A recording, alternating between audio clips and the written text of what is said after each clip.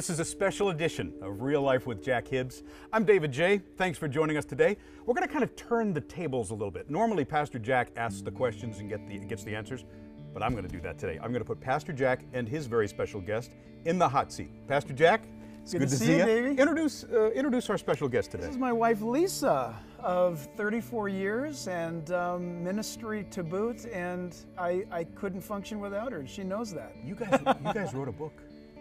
We did. That's why we're here. Yeah, we're pretty excited about it. See, you don't mind sitting in the hot seat, I know. Lisa, a little bit apprehensive in the hot seat, but you know what? We're going to treat you like kid gloves today because, quite frankly, I loved your chapter in the book. You can ask my wife. I sat there in tears. But first, let's get started. Turn Around at Home, that's the name of the book. Turn Around at Home, giving a stronger spiritual legacy than you received. Pastor Jack, how'd you come up with that title? Well, for Lisa and I both, and I think that I'm speaking for moms and dads around the world, for that matter, where we embark upon raising a family, there's certain things, for example, that we see in our lives now that we're Christians, that we would say how we were brought up, we would never incorporate into our home. That maybe the way my dad spoke or my mom did this or our family line conducted themselves in a certain way, we would say to ourselves, there's no way that's going to happen in my house. And yet we fight the very same thing that we said we would not allow. We fight that coming into our own lives and into our own homes with our own children. And so we wrote this book with hopes that what we could have had at the beginning of raising our children, through our life's experience, we hope to bring about to people some advice that might help them avoid some of these pitfalls. How do we deal with a lineage or a heritage that we were brought up with as we start our own families? Because we all came from damaged homes. Yeah, true. The three of us did, and probably most of the people watching today came from a damaged home to some degree. Anyway, what do you think makes one family look more damaged than the other? Well, I think one of the greatest things is what we're handed. What we're handed to when we're starting our families. We have that great tendency to pick up the tools and build something. You can only build something with the tools you have. And if you've been handed things that are detrimental or weak regarding your family structure that you're going to be building, you don't have much of a foundation. And so Lisa and I had a passion to get this out. And it's really the subtitle, I think, is more important than anything. It's giving a stronger spiritual legacy than what you received. That's what's driving the authoring of this book. There were two words especially brought out in the book to me, heritage and legacy. Yeah. Why don't we start off by finding out your stories, where you guys came from? That would be the heritage, right? And then we'll talk legacy from there. Sure. Can we start with, you don't strike me as much of a Marine guy. I've known you for a long time. You don't come across as a tough Marine, but you were raised by one. My dad, some friends, we joke together because if the question comes up, were you ever in the service? Well, I was in the Marines for 19 years, if you consider sitting under my dad. Yeah. Strong man, very practical guy, very pragmatic, born and raised on a farm, Marine. If you can't touch it, if you can't feel it, it does not exist kind of a guy. And if anything good's going to happen, you got to make it happen. I was not a Christian. I did not grow up in a Christian home. And so our home was very moral, but worldly in the sense that you do it yourself. There was never talk about God. And so when my dad and my mom had their first son and daughter, they had their perfect home. And in my coming along, that was unscheduled. And so my dad was very upset about that. And in that process, it's funny, my dad's always been a great provider. Even when he abandoned my mom, he was still a great provider. My dad wound up relocating from San Diego up to Alaska. And he assumed and predicted, I guess in his own mind, that my mom would take care of this unwanted pregnancy. And she didn't do it. My mom had been born and raised in a Catholic setting. And then at the age of 4 or 5, Lisa might remember, regardless, 4 or 5, her parents died. And she was raised in a Catholic orphanage in Honolulu. But still having that fear of abortion's wrong. But yet she was brought down to a place of such depression and such out of sorts that on December 24th, 1957, my mom, in a time of great desperation, going against what she believed, went into the kitchen. I was told that my brother and my sister were asleep, and she boiled a clothes hanger and attempted to perform an abortion on Christmas Eve. And She was discovered by my aunt who lived in the San Diego area. And just to be clear, that was you. Yeah, that's me. That was. Yeah. God is good. God is good. And so her and I both were in the hospital until my birthday, January 15th, 1958. Wow. And so my dad came back from Alaska to find out that he had a third child about 9 months later. And so that really set the tone of how my life, I think, would go. And it's been, God is good. I can tell you right now through it all, God is good. And that's what the book talks about. And and you go into the story in great detail in Turnaround at Home. Let's find out about Lisa. Yeah. Lisa, I got to admit, I got teary-eyed when I read your story. Will you tell us where you came from?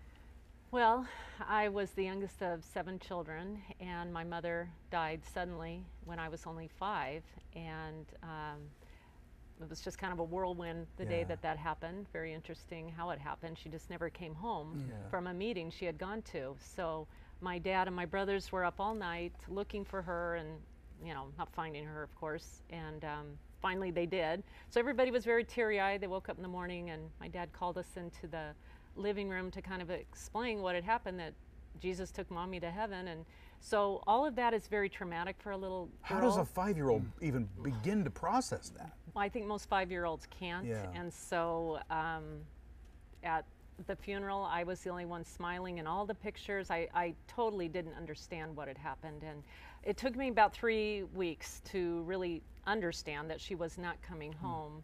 And it was very difficult. My oldest sister got married about that time, and I was a flower girl in her wedding. Yeah. Me and my younger sister were.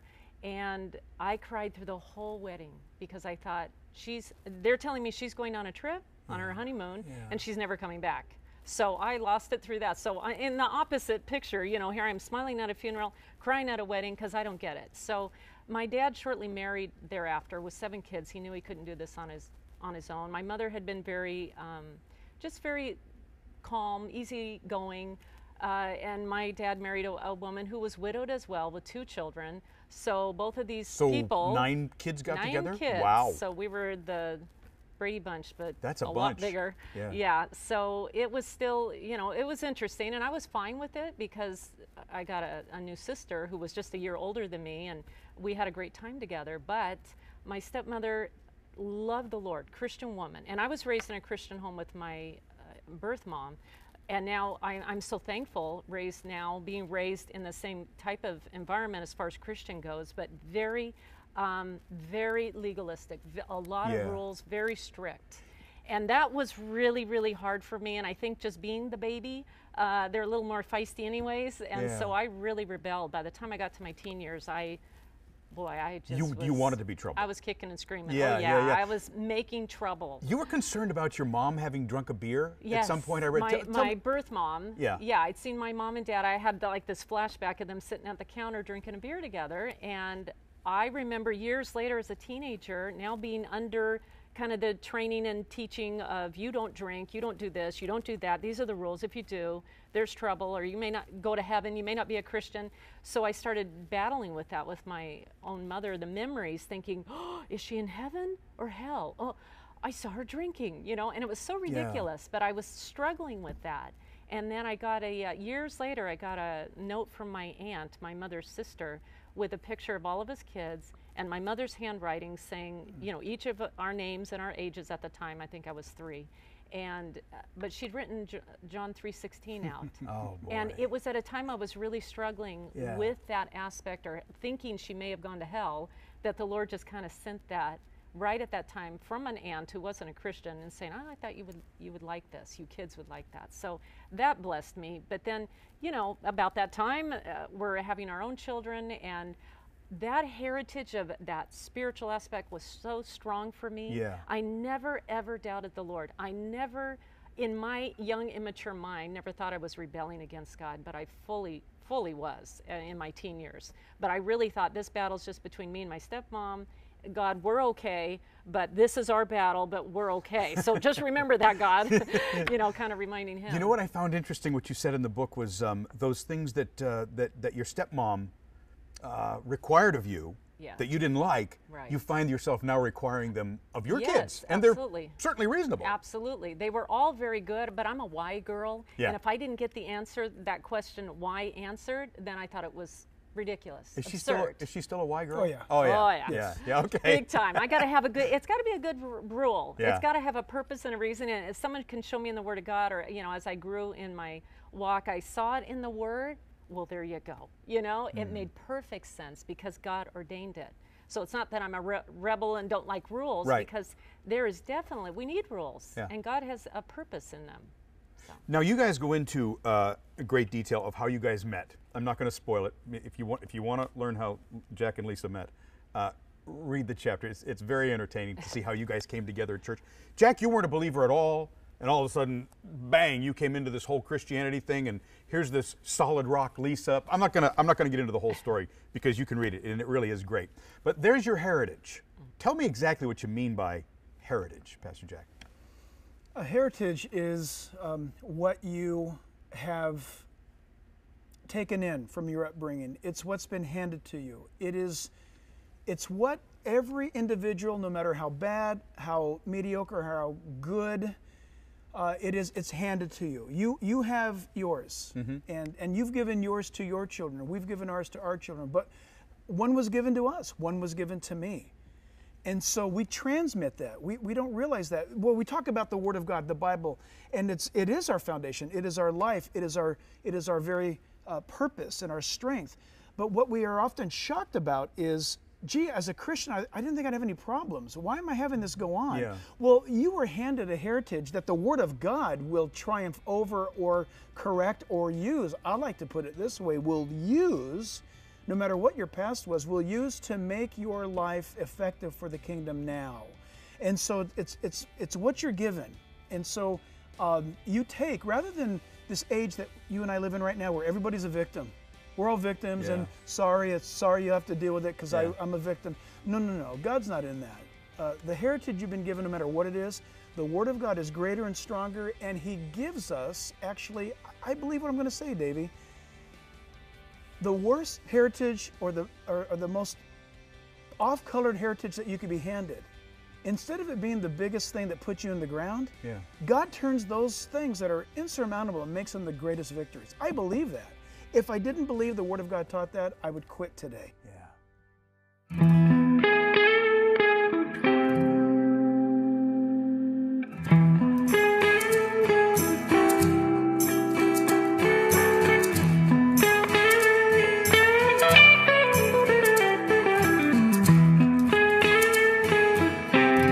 It's our desire that through Jesus Christ you will know real life.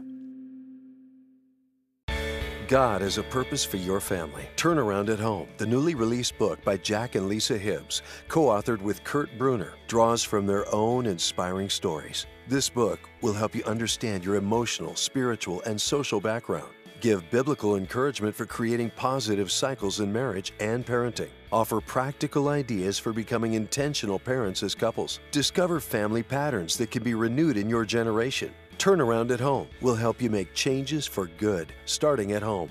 For your gift of any amount, get your copy of Turnaround at Home. Order online at reallifewithjackhibbs.org or call 877-777-2346. Turnaround at Home. Get your copy today.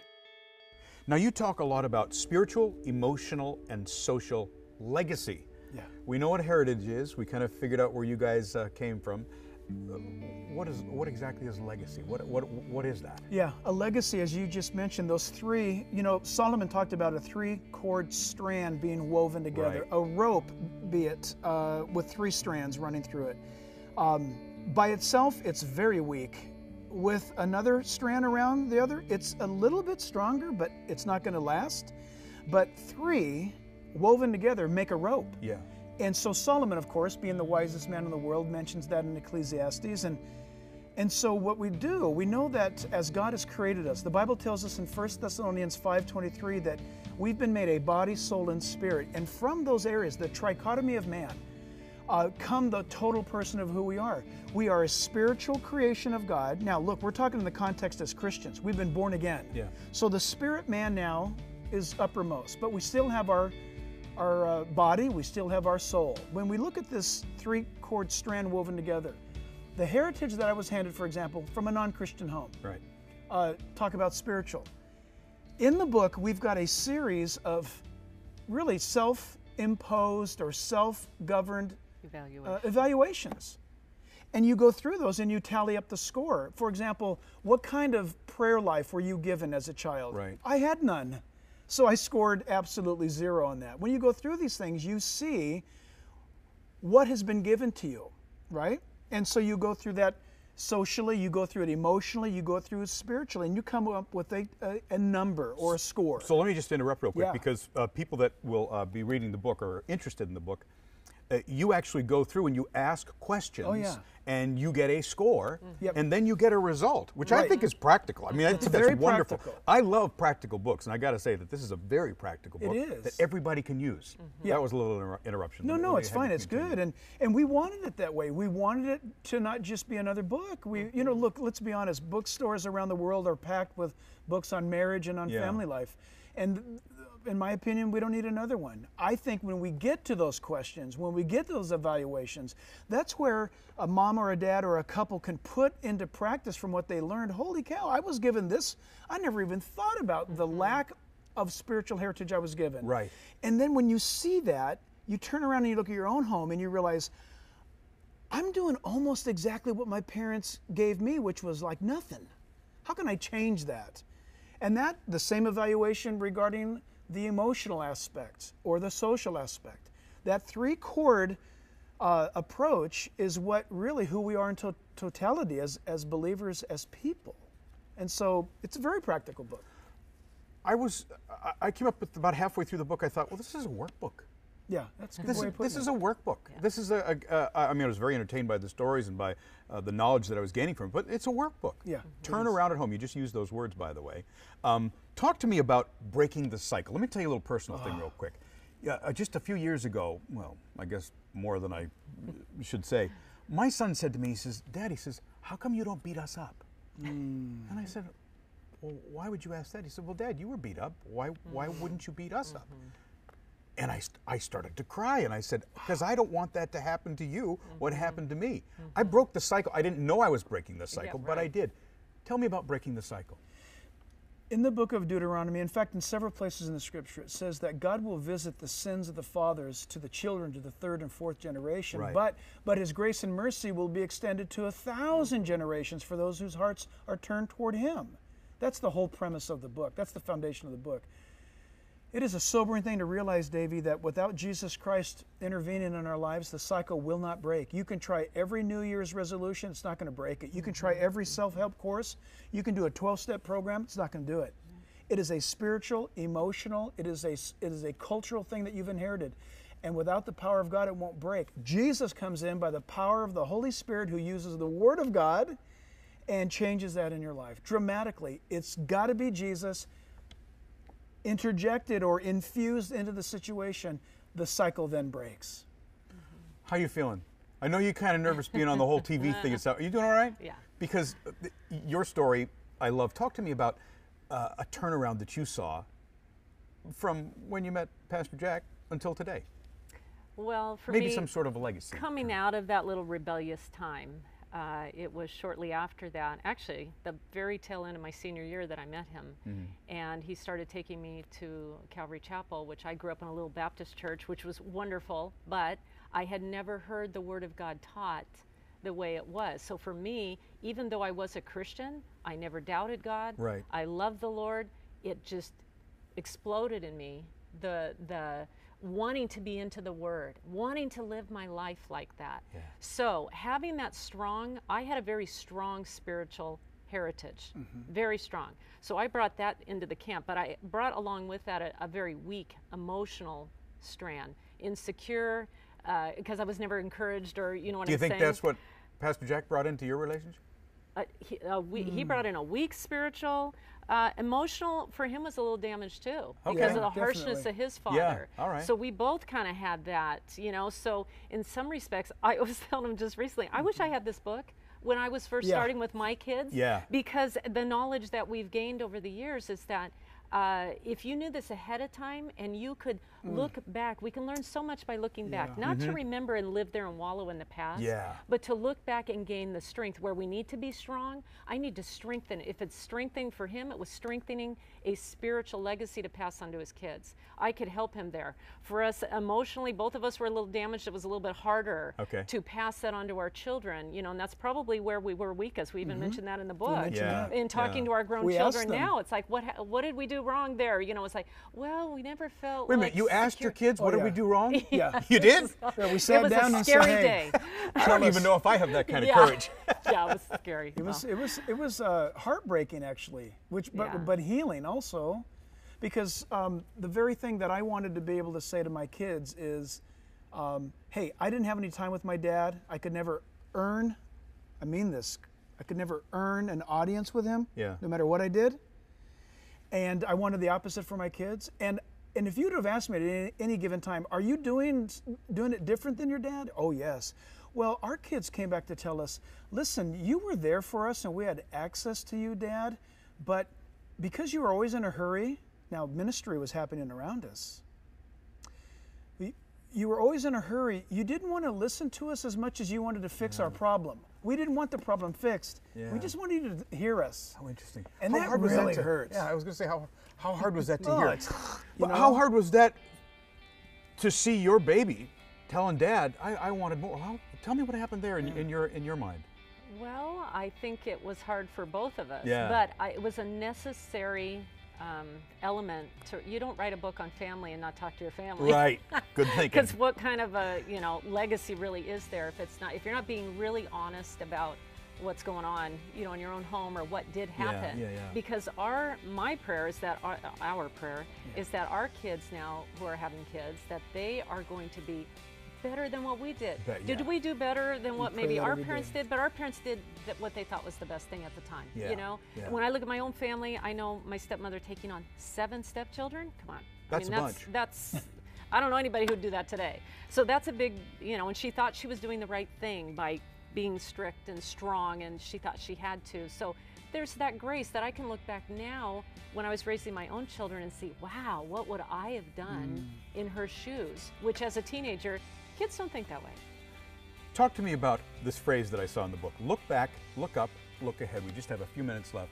Will you address that for me? Yeah, we have a tendency in life as humans to get stuck in one of those 3 areas. And if you just sit in one of those areas, for example, if you're always dreaming about what the future is going to be, I talked to somebody a while back, they keep talking about when they're going to win the lottery.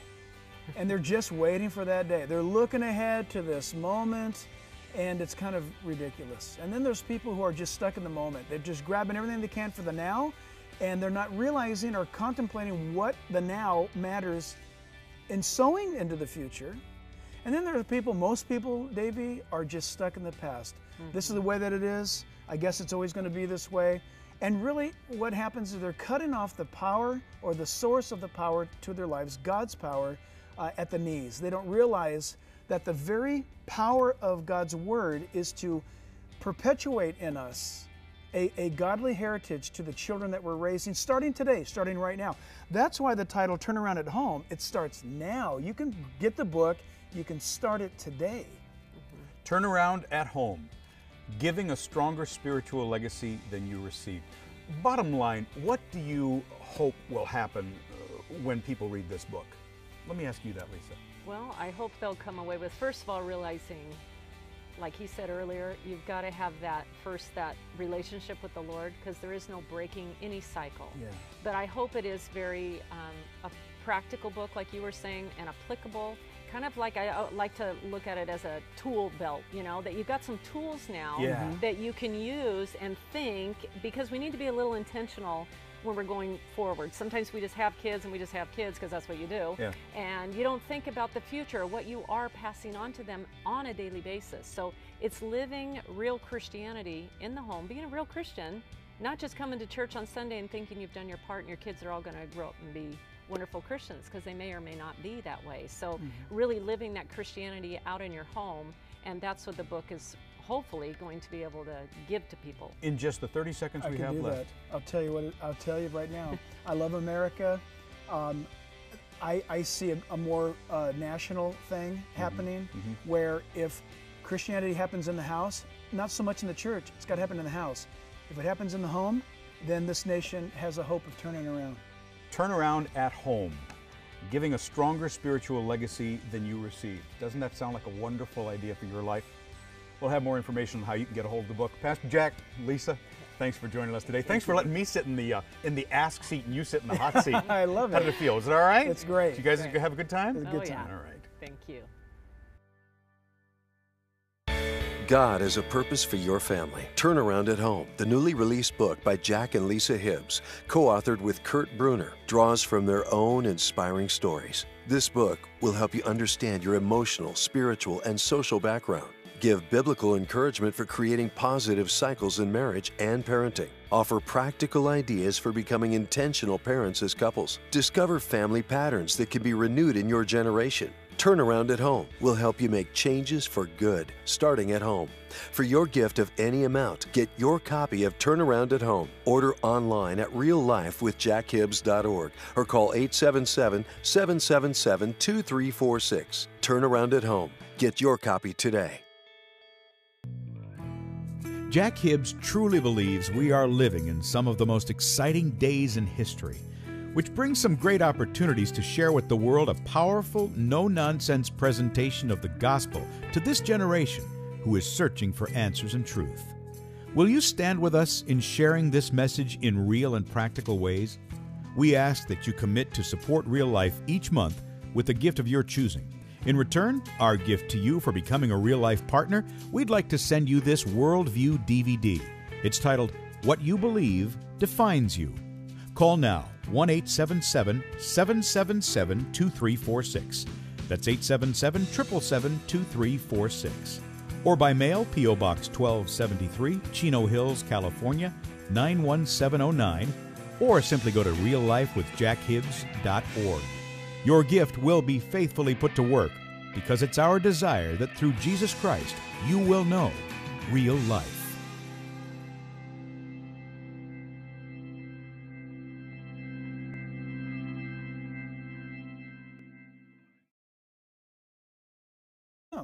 That's the whole premise of the book. That's the foundation of the book.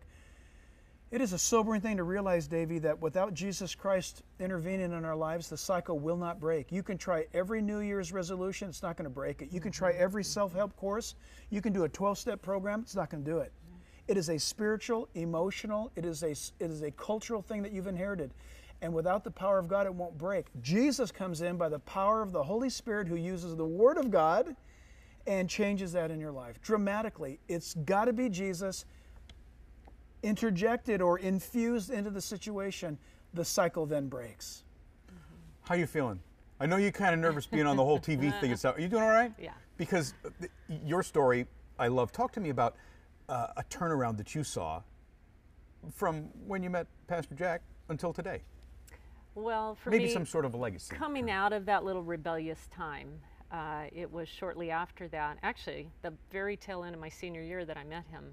And he started taking me to Calvary Chapel, which I grew up in a little Baptist church, which was wonderful, but I had never heard the Word of God taught the way it was. So for me, even though I was a Christian, I never doubted God. Right. I loved the Lord.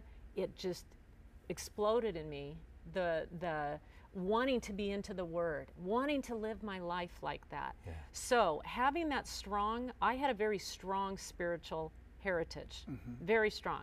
So I brought that into the camp, but I brought along with that a very weak emotional strand, insecure, because I was never encouraged, or you know what I'm saying. Do you think that's what Pastor Jack brought into your relationship?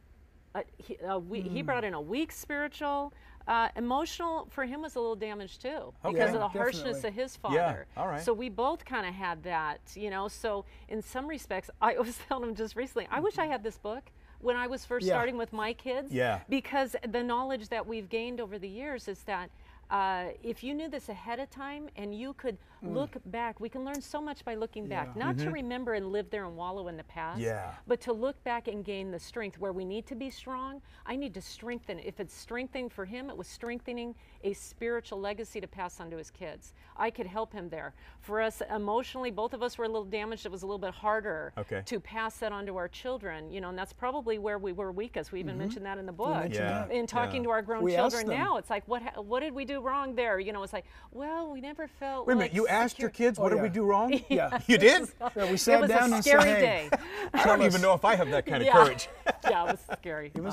It was heartbreaking, actually, but healing also, because the very thing that I wanted to be able to say to my kids is, hey, I didn't have any time with my dad. I could never earn, I mean this, I could never earn an audience with him, no matter what I did. And I wanted the opposite for my kids. And if you'd have asked me at any given time, are you doing it different than your dad? Oh, yes. Well, our kids came back to tell us, listen, you were there for us and we had access to you, Dad, but because you were always in a hurry, now ministry was happening around us. You were always in a hurry. You didn't want to listen to us as much as you wanted to fix our problem. We didn't want the problem fixed. We just wanted you to hear us. How interesting. And how that hard was really that hurts. Yeah, I was going to say, how hard was that to hear? You know? How hard was that to see your baby telling Dad, I wanted more? Tell me what happened there in your mind. Well, I think it was hard for both of us, Yeah. but it was a necessary element. You don't write a book on family and not talk to your family. Right. Good thinking. Because what kind of a legacy really is there if you're not being really honest about what's going on, in your own home or what did happen. Because my prayer is that our prayer is that our kids now who are having kids, that they are going to be better than what we did. Did we do better than what maybe our parents did? But our parents did what they thought was the best thing at the time. When I look at my own family, I know my stepmother taking on 7 stepchildren. Come on. That's a bunch. That's I don't know anybody who'd do that today. So that's a big, and she thought she was doing the right thing by being strict and strong, and she thought she had to. So there's that grace that I can look back now when I was raising my own children and see, wow, what would I have done in her shoes? Which as a teenager, kids don't think that way. Talk to me about this phrase that I saw in the book. Look back, look up, look. And so our home was very moral, but worldly in the sense that you do it yourself. There was never talk about God. And so when my dad and my mom had their first son and daughter, they had their perfect home. And in my coming along, that was unscheduled. And so my dad was very upset about that. And in that process, it's funny, my dad's always been a great provider. Even when he abandoned my mom, he was still a great provider. My dad wound up relocating from San Diego up to Alaska. And he assumed and predicted, I guess in his own mind, that my mom would take care of this unwanted pregnancy. And she didn't do it. My mom had been born and raised in a Catholic setting. And then at the age of 4 or 5, Lisa might remember, regardless, 4 or 5, her parents died, and she was raised in a Catholic orphanage in Honolulu, but still having that fear of abortion's wrong. But yet she was brought down to a place of such depression and such out of sorts that on December 24th, 1957, my mom, in a time of great desperation, going against what she believed, went into the kitchen. I was told that my brother and my sister were asleep, and she boiled a clothes hanger and attempted to perform an abortion on Christmas Eve. And she was discovered by my aunt who lived in the San Diego area. And just to be clear, that was you. Yeah, that's me. That was. Yeah. God is good. God is good. And so her and I both were in the hospital until my birthday, January 15th, 1958. Wow. And so my dad came back from Alaska to find out that he had a 3rd child about 9 months later. And so that really set the tone of how my life, I think, would go. And it's been, God is good. I can tell you right now through it all, God is good. And that's what the book talks about. And and you go into the story in great detail in Turnaround at Home. Let's find out about Lisa. Yeah. Lisa, I got to admit, I got teary-eyed when I read your story. Will you tell us where you came from?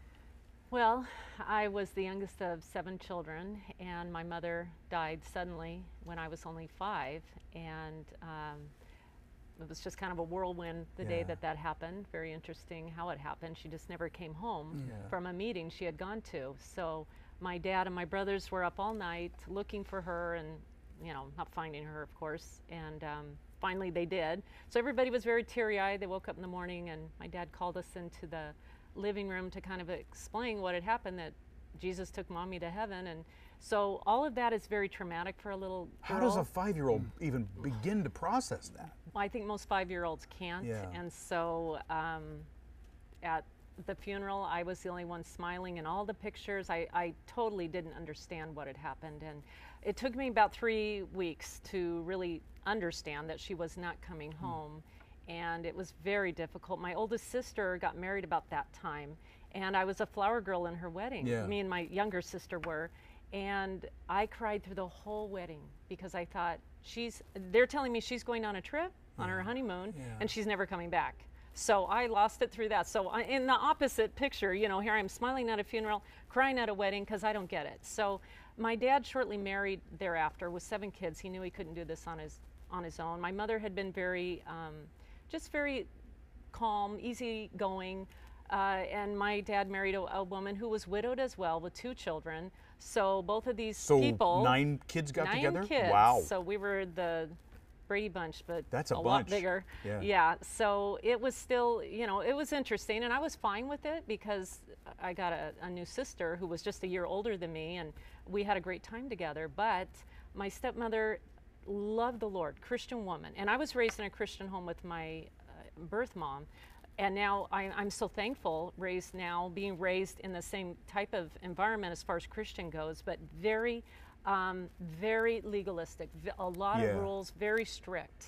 And that was really, really hard for me, and I think just being the baby, they're a little more feisty anyways, and so I really rebelled. By the time I got to my teen years, you wanted to be trouble. I was kicking and screaming. I was making trouble. You were concerned about your mom having drunk a beer at some point. I read. My birth mom. I'd seen my mom and dad. I had this flashback of them sitting at the counter drinking a beer together, and I remember years later as a teenager, now being under kind of the training and teaching of, you don't drink, you don't do this, you don't do that, these are the rules. If you do, there's trouble, or you may not go to heaven, you may not be a Christian.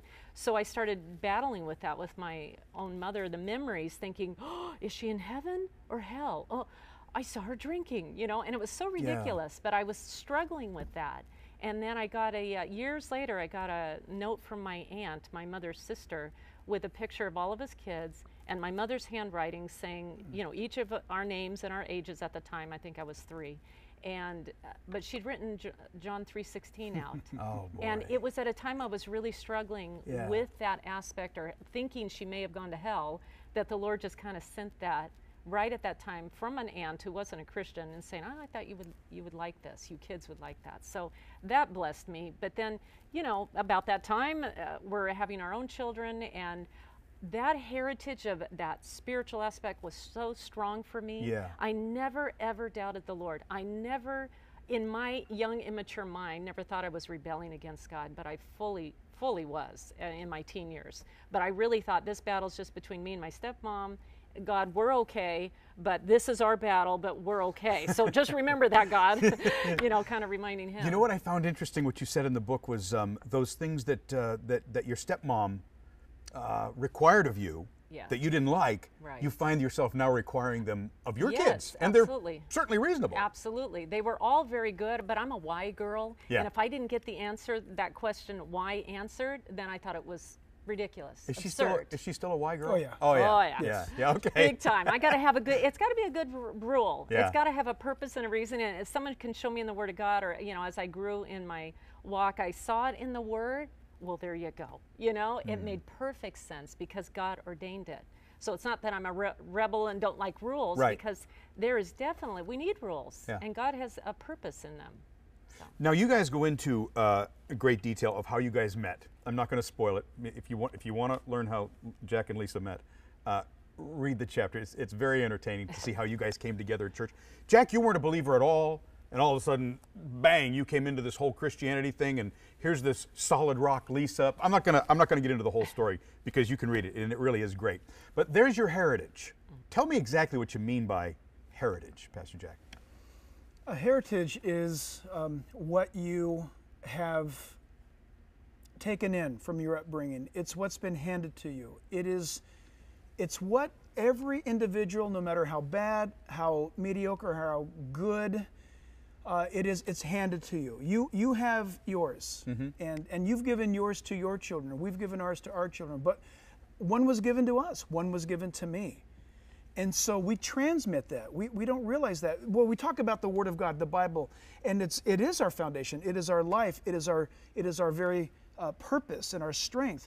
But what we are often shocked about is, gee, as a Christian, I didn't think I'd have any problems. Why am I having this go on? Yeah. Well, you were handed a heritage that the Word of God will triumph over or correct or use. I like to put it this way, will use, no matter what your past was, will use to make your life effective for the kingdom now. And so it's what you're given. And so you take, rather than this age that you and I live in right now where everybody's a victim. We're all victims, and sorry you have to deal with it because I'm a victim. No. God's not in that. The heritage you've been given, no matter what it is, the Word of God is greater and stronger, and He gives us, actually, I believe what I'm going to say, Davey, the worst heritage or the most off-colored heritage that you could be handed, instead of it being the biggest thing that puts you in the ground, God turns those things that are insurmountable and makes them the greatest victories. I believe that. If I didn't believe the Word of God taught that, I would quit today.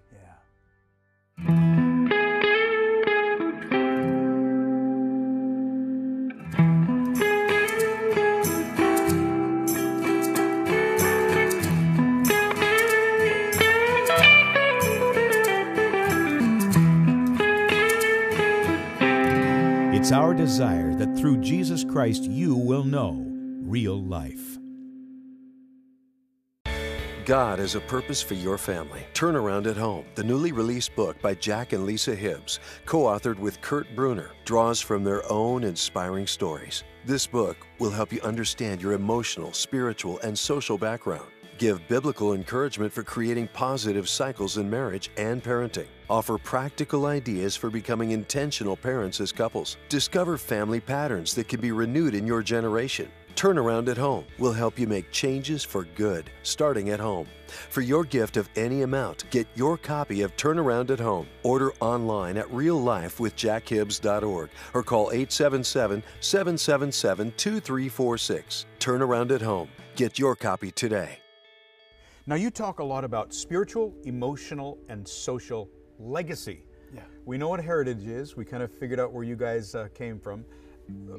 What exactly is legacy? What is that? A legacy, as you just mentioned, those three, Solomon talked about a 3-cord strand being woven together, a rope, be it, with 3 strands running through it. By itself, it's very weak. With another strand around the other, it's a little bit stronger, but it's not going to last. But 3 woven together make a rope. And so Solomon, of course, being the wisest man in the world, mentions that in Ecclesiastes. And so what we do, we know that as God has created us, the Bible tells us in 1 Thessalonians 5:23 that we've been made a body, soul, and spirit. And from those areas, the trichotomy of man, come the total person of who we are. We are a spiritual creation of God. Now, look, we're talking in the context as Christians. We've been born again. So the spirit man now is uppermost, but we still have our body, we still have our soul. When we look at this 3-cord strand woven together, the heritage that I was handed, for example, from a non-Christian home, talk about spiritual. In the book, we've got a series of really self-imposed or self-governed evaluations. And you go through those and you tally up the score. For example, what kind of prayer life were you given as a child? I had none. So I scored absolutely 0 on that. When you go through these things, you see what has been given to you, right? And so you go through that socially, you go through it emotionally, you go through it spiritually, and you come up with a number or a score. So let me just interrupt real quick because people that will be reading the book or are interested in the book, you actually go through and you ask questions. Oh, yeah. And you get a score, Yep. and then you get a result, which I Right. think is practical. I mean, I think that's very wonderful. practical. I love practical books, and I got to say that this is a very practical book is. that everybody can use. Yeah. That was a little interruption. No, Let no, me it's have you fine. It's continue. good, and we wanted it that way. We wanted it to not just be another book. We, you know, look, let's be honest. Bookstores around the world are packed with books on marriage and on Yeah. family life, and in my opinion, we don't need another one. I think when we get to those questions, when we get to those evaluations, that's where a mom or a dad or a couple can put into practice from what they learned. Holy cow! I was given this. I never even thought about the lack of spiritual heritage I was given. Right. And then when you see that, you turn around and you look at your own home and you realize, I'm doing almost exactly what my parents gave me, which was like nothing. How can I change that? And that, the same evaluation regarding the emotional aspect or the social aspect. That three-chord approach is what really who we are in totality as believers, as people. And so it's a very practical book. I came up with about halfway through the book, I thought, well, this is a workbook. Yeah, that's a good This way is, of putting this it. is a workbook. This is I mean, I was very entertained by the stories and by the knowledge that I was gaining from it, but it's a workbook. Yeah, Turn around at home. You just used those words, by the way. Talk to me about breaking the cycle. Let me tell you a little personal thing real quick. Yeah, just a few years ago, well, I guess more than I should say, my son said to me, he says, Dad, he says, how come you don't beat us up? And I said, well, why would you ask that? He said, well, Dad, you were beat up. Why wouldn't you beat us up? And I started to cry, and I said, because I don't want that to happen to you, what happened to me. I broke the cycle. I didn't know I was breaking the cycle, but I did. Tell me about breaking the cycle. In the book of Deuteronomy, in fact, in several places in the scripture, it says that God will visit the sins of the fathers to the children, to the third and fourth generation. Right. But His grace and mercy will be extended to 1,000 generations for those whose hearts are turned toward Him.